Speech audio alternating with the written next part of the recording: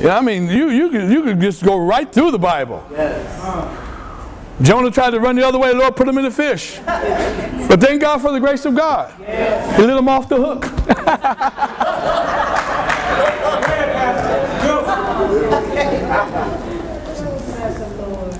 One I love so much is when Paul and Silas was in prison. The Bible says they beat him. And so it wasn't the kind of beating we get. Don't do that no more. No, no, no. They whipped them. Yes. Their backs were bleeding. They took them down to the innermost part of the prison. Yes, they did. Down there where the rats be running around. Put their feet in stocks. Yes. And put their hands in stocks. And it was dark and they were all alone. Yes. But the Bible says around midnight, the people that was in the prison started hearing the song. Oh, yes. You know about Jesus? He's all right. You know about Jesus? He's all right. They started worshiping and praising God. The Bible said that praise was so great and so dynamic that the Lord said, I got to deliver them. That's the worship team. Shook the place up. Opened the prison door. Not only did they set them free, set everybody free. That's what the gospel is really all about. It's about putting God first, no matter what your situation is, no matter where you find yourself at, trusting that God is a God that cannot fail. God is a God that will bring you out. If He delivers one, He will deliver all. That's the gospel. There's one story I like probably more than all the stories. How the Lord delivered a man by the name of Pastor William Hudson from a $700 a day cocaine habit. Hello. Some of y'all ain't never been bound by a demon like that. That when you wake up, the devil will tell you, you need to go smoke. Come on, go steal something. I don't want to. I didn't ask you what you want to do. Go steal something. That's right. Well, I'm tired. I don't care how tired you are. You need to stay up another day. This is the 4th day in a row. Who cares if it's the 4th day in a row? Amen. The devil is a taskmaster. He'll beat you and drive you into the ground. Yes. Folk can't help you. People get fed up with you. They throw up their hands because they realize they can't help you. Hello, somebody. Counseling can't help you. But Jesus, when the gospel is preached, the delivering power of the gospel. I know people try to, well, I'm trying, Pastor. You ain't trying. Because if God can deliver me, oh, He can deliver like anybody. Right, say that. I know a lot of y'all's situations, and none of y'all's situations don't even compare. The Lord hasn't really brought somebody in at that depth yet. Thank God. Y'all be trying to, Pastor, you probably should go talk to him. Why don't you talk to him? You probably should talk to him. A level where the enemy has such a grip on your heart that you do things against people that you think and say that you love. Yes, yes. Where the enemy has such a grip on your heart that you can't even stop yourself from doing things that you know is the wrong thing to do. Where you spend every penny of your money and everybody else's money trying to satisfy something in your soul, trying to satisfy your flesh, and no one can bring you out or help you but Jesus. You know what I'm talking about. Stole your car. Hallelujah. One time he was so mad at me, he was going to hit me with a bat. But when he saw me, he just started praying for me. Amen. Power of God. Amen. My Lord. Colossians chapter 1 verse 13. Look at this. I don't hold you all day. Paul, in his understanding, says, we thank God, the Father of which has made us meet or qualified to be partakers of inheriting eternal life.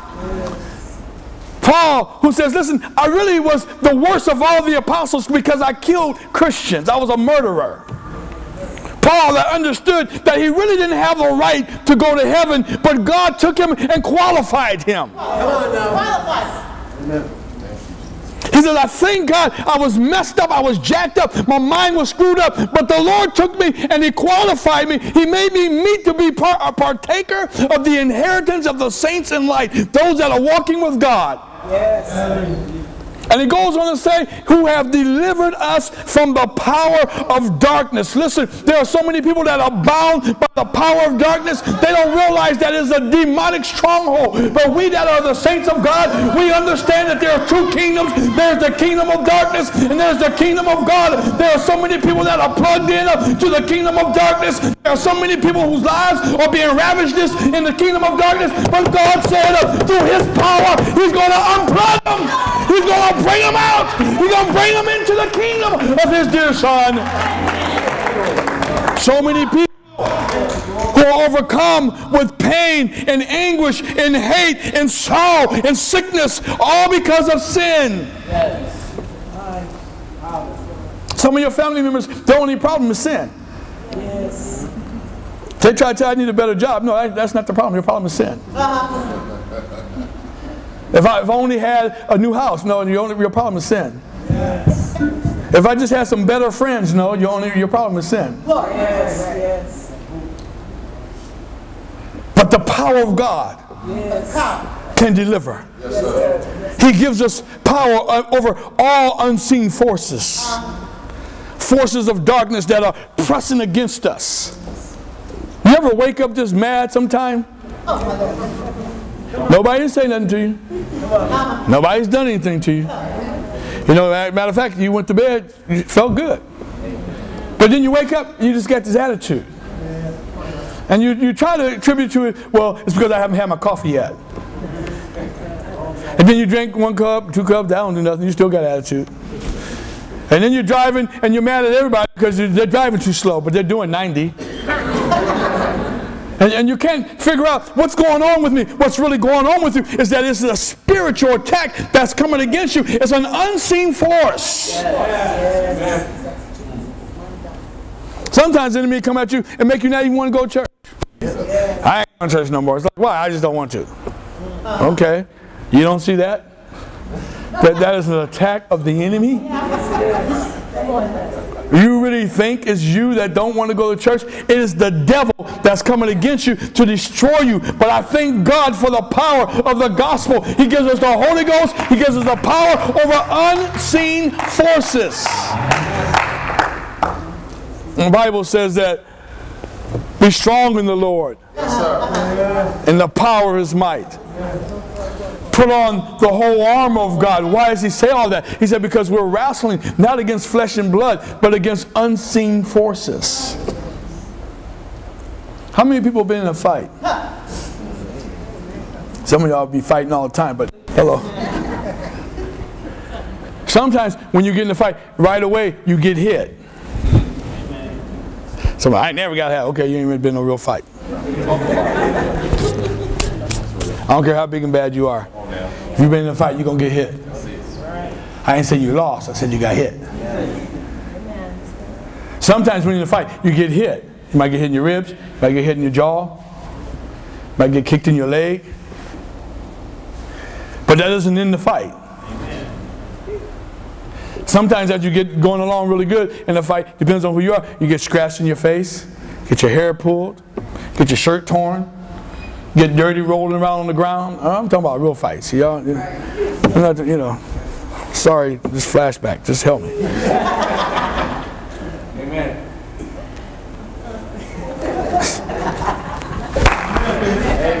This is how it is when you're fighting the devil. It's not always going to be some quick knockdown and drag out. He's going to hit you, you're going to hit him back. He's going to knock you down, you're going to get back up and knock him down. He's going to drag you through the mud, you might get a little dirty, but listen, the fight is not over yet. The battle belongs to the Lord. We are in a battle. We are fighting unseen forces. But listen, with the Lord on our side, who can be against us? I don't care what the devil does against you. You have the ability to be victorious. Why? Because you have the gospel on your side. What's the gospel? The gospel is the fact that God loves you. And he's for you and not against you. You heard people preach, oh, God's going to get you. God's not trying to get us. Why is God going to get me? If he wanted to get me, he would have got me already. Like God's trying to get me. I'm trying to duck. What?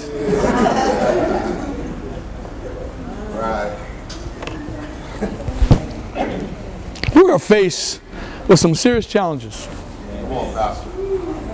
We are faced with the challenge of articulating the Word of God to a world that's gone mad.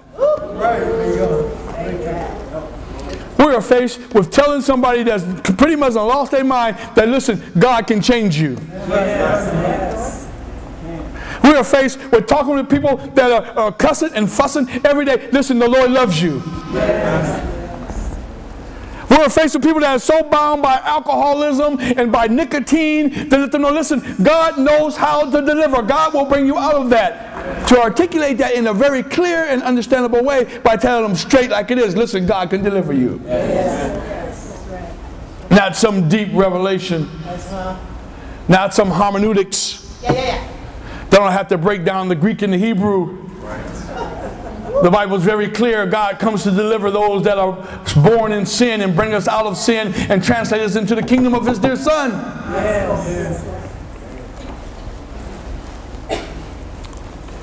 To articulate a word to a world that doesn't believe in God anymore.